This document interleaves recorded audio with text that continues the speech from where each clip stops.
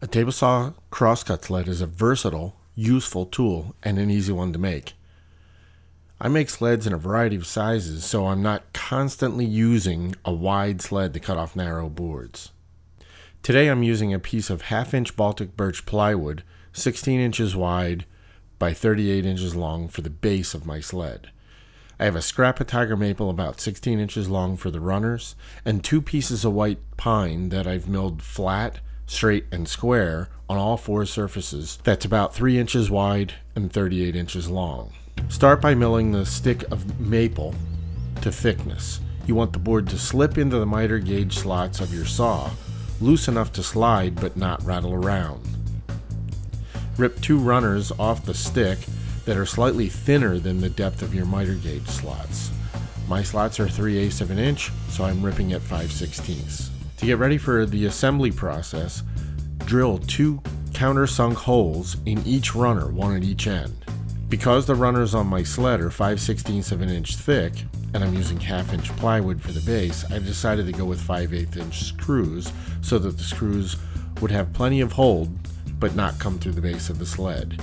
You may need to adjust the screw size to fit your materials. Drop the runners into the miter gauge slots. Lay the plywood in place, making sure it is relatively parallel to the edge of the saw. Then slide everything out beyond the front edge of the saw, far enough that you can insert the screws. Test the slide of the assembly to make sure you haven't pinched the runners in the slots. Push the assembly out the back of the saw far enough to insert the other screws. Then test again to make sure that the assembly still slides freely in the miter gauge slots. Make any adjustments if necessary. Slide the assembly out the back of the saw again and screw the rear fence in place. It doesn't need to be square to anything, but flush with the back edge of the plywood looks neat and clean.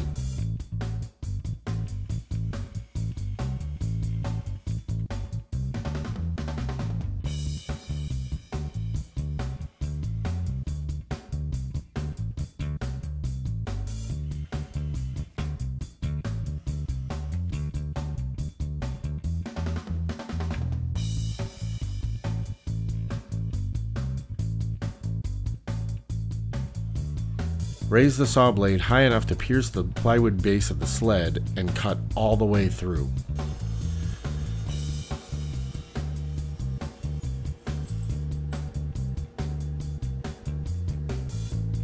Lay a square along the saw kerf and clamp one side of the front fence to the sled base.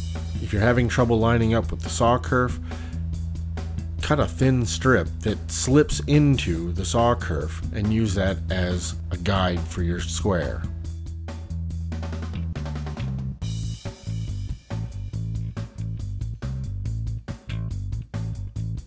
Double check that your fence is still straight and then clamp it on the other side. Now you can screw the fence in place from the underside of the sled.